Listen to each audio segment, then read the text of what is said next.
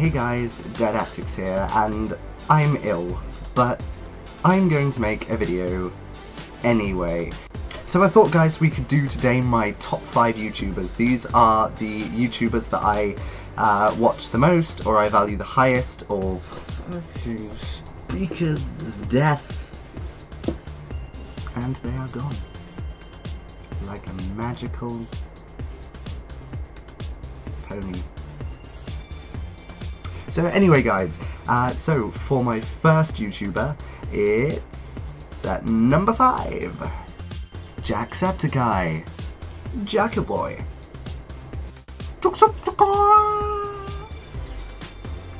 This was an unwise decision. But anyway, guys, if you don't know who Jacksepticeye is, then what hope is there for humanity anymore? So guys, Jacksepticeye, he is an Irish YouTuber.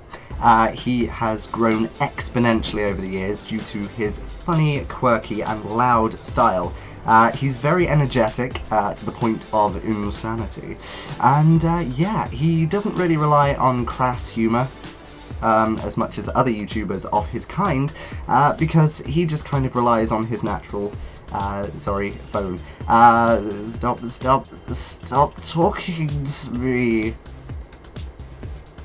His natural niceness, friendliness, and generally funniness. Comedic ability.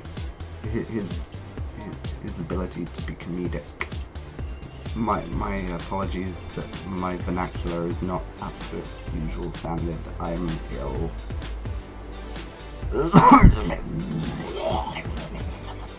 Okay guys, anyway, so that was a bit weird. But anyway, so at number 4, it's Peanut Butter Gamer, PBG. Esterdit. It's one of his... So his style of comedy is quite rambling, like mine, some might say. Some might also say that I'm the greatest YouTuber of all time. Yeah, so his style is very much sort of taking a lighter side of comedy. I have never really heard him swear, or say anything that's genuinely a joke. But that's what I love about it, because he's very sort of individual, he's very different from other YouTubers. You know, sort of, I try to be fairly different from other YouTubers, but I'm sorry for my voice, by the way, I can't do today. You know, I'm dosed up on, like, paracetamol and ibuprofen, not that, why am I talking about this? They don't care. I especially enjoy his playthrough of things like Mario 64, Mario Sunshine, Mario Galaxy 1, Mario Galaxy 2, Notice Me Senpai Mario. Then at number 3 and 2, because I tried really hard to order these guys, but I actually couldn't. So, it's Monty Python's Flying Circus. Dan Is Not on Fire, an amazing fill. Wow, well done on the not getting too excited. Me. Not you guys. You guys are probably, like, bored, but whatever. So if you don't know about these guys, they are fellow British YouTubers, a hell of a lot bigger than me in every respect. Height, popularity, coolness. But yeah, so basically their entire style is built off of being quirky, and I really like that way of being. My voice is dying. I now sound like Yzma from Emperor's New Groove. It's great. I watched that film as a kid, and never did I, in all of my wildest dreams, think that I would become her one day. It's great. I really like their quirky and, on Phil's part, non-offensive, on Dan's part, quite offensive style of comedy, because with YouTubers, I don't like it sort of when they try too hard, and I feel like Dan and Phil sort of have that down to a T.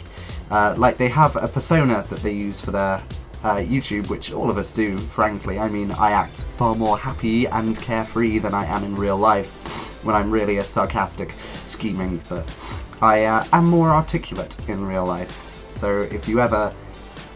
I don't know what I was going to say, really. This is really backing up my point well, and now I'm going to keep rambling forever, using pompous and preposterous sort of words to sort of prittle-prattle along my way, while I can verbicate to you my ways of thought. I need to jump in fire. Yeah. But watching my YouTube videos back, I do come across as slightly less sort of articulate and slightly less intellectual than I do when I actually meet people in real life, because I feel like there's not really the necessity to sort of present myself as such, because at the end of the day, nobody cares. You know, they don't want a lesson, so just look happy, smile, it's great. Yeah, so those mix of things in there, slightly different take on YouTube. For instance, they have many channels, or many segments of their channel, which is, separately, they have Amazing Phil and Dan Is Not On Fire, then they have Dan Is On Fire and Not So Amazing Phil, then they have Dan and Phil Cooking, then they have Dan and Phil Crafts, then they have Dan and Phil Gaming. So yeah, they have pretty good market penetration, and I think it works really well for them because it means that many different people with many different interests can watch their videos and still be entertained. But it's a good way of doing it. You know, I envy them a lot all the time when I look at my subscribers. But anyway, finally we reach number 1, and number 1 is Markiplier, Marky Moo, King of the Squirrels! So Markiplier is my all-time favourite big YouTuber, and I will tell you why. As well as his huge library of playthroughs, he has done thousands, and he has got millions of subscribers for it, and I couldn't be more pleased. I've been watching his videos since he was at about 3 million. He's now at 13 million subscribers, so that is amazing. You know, egg him on to become the next PewDiePie, except please not. Yeah, so he was one of the main YouTubers that actually inspired me to start YouTube myself. So blame him.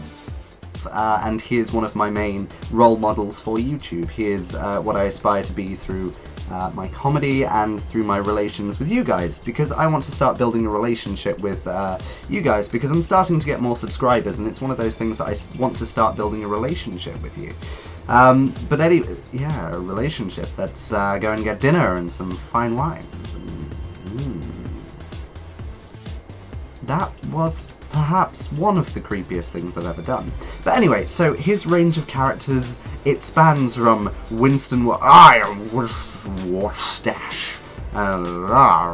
Basically, that was really bad. I can't believe how bad. I usually do it pretty well, but didn't there. Oh well.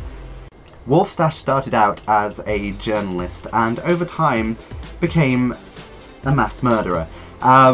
Who kills every single person that he interviews. So that's great, except Slenderman. Didn't kill him, because there's more games since then, so yes. To such characters as Tiny Box Tim, who was just a tiny box in a game. Yeah, and he became a massive feature of the channel for quite a few years. He also created people like Bubblebutt, which is a robot in a game that never spoke, but he gave it an entire personality, and that's what I admire about him. His ability to almost... what is it? Sentience? How do you put that into a different form? I mean, it's not anthropomorphized, because it's not animalistic, it's not atavistic, it's something. Anyway, so his ability to basically infer a personality upon a stationary object, it's amazing, and I really do envy him for it. But as well as that, I really support what he does, because he gives so much of his time to charitable causes. He does so many live streams, especially to raise money for different charities, and I think that's amazing. So if you haven't come across him, please check his channel out, and his charity is Markiplier Heroes. I promise I am not sponsored or endorsed to say this, I just wanted to, because you know what, he gives to some damn good causes. So if you ever feel like giving money, that's quite a good way to go, and you can get a t-shirt too, so win-win.